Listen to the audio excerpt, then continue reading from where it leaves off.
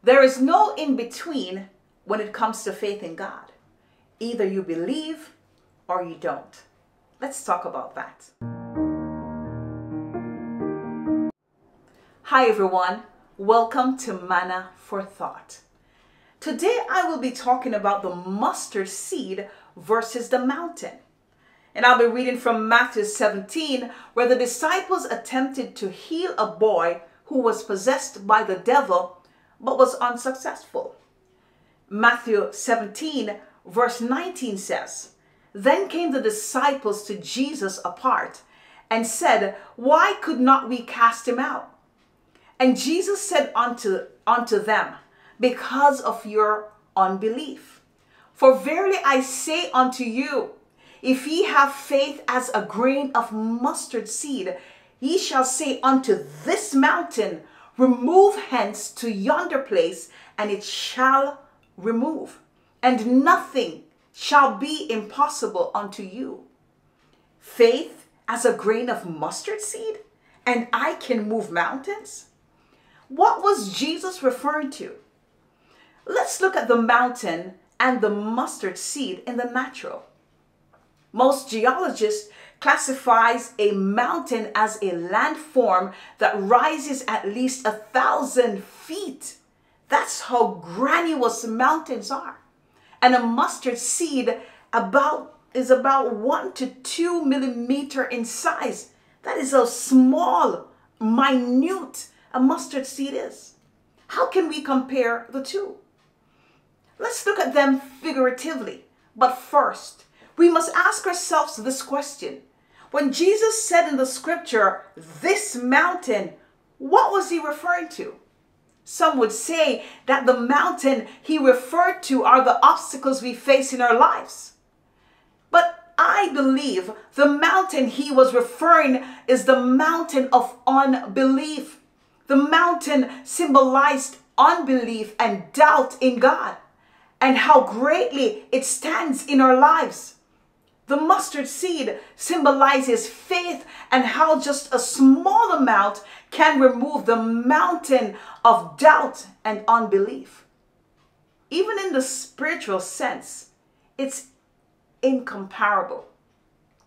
Unbelief is defined as withholding of belief, disbelief of divine revelation, disbelief of the truth of the gospel, rejection of Christ as the Savior of men and of the doctrines he taught, distrust of God's promises and faithfulness, weak faith. Doubt is defined as to waver or fluctuate in opinions, to hesitate, to be in suspense, to be in uncertainty, to fear, or to be apprehensive. But Hebrews 11 verse 1 defines faith as the substance of things hoped for, the evidence of things not seen. Simply put, the biblical definition of faith is trusting in something you cannot explicitly prove. Mustard seed faith is where our faith begins. It feels very small and insignificant compared to what's around it, let alone when compared to a mountain.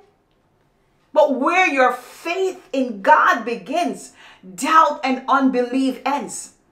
Regardless of the size, it's an immediate action of casting the mountain into the sea, shining light into the darkness, setting the captive free. We may not have control over our situations in our lives, but we have control over our faith. To believe in God is to possess confidence in Him. To believe in God includes an acknowledgement of His existence. But true belief in God is more than that. Scripture says that believing in the true God is foundational to a relationship with Him. But without faith, it is impossible to please Him. For he who cometh to God must believe that He is, and that He is the rewarder of them that diligently seek Him.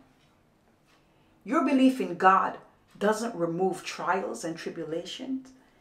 Abraham's faith was counted as righteousness, yet he still had issues. But how do we obtain faith in God? Scripture says that faith cometh by hearing, and hearing by the word of God. The Bible is unique because it's God's word inspired by the Holy Ghost.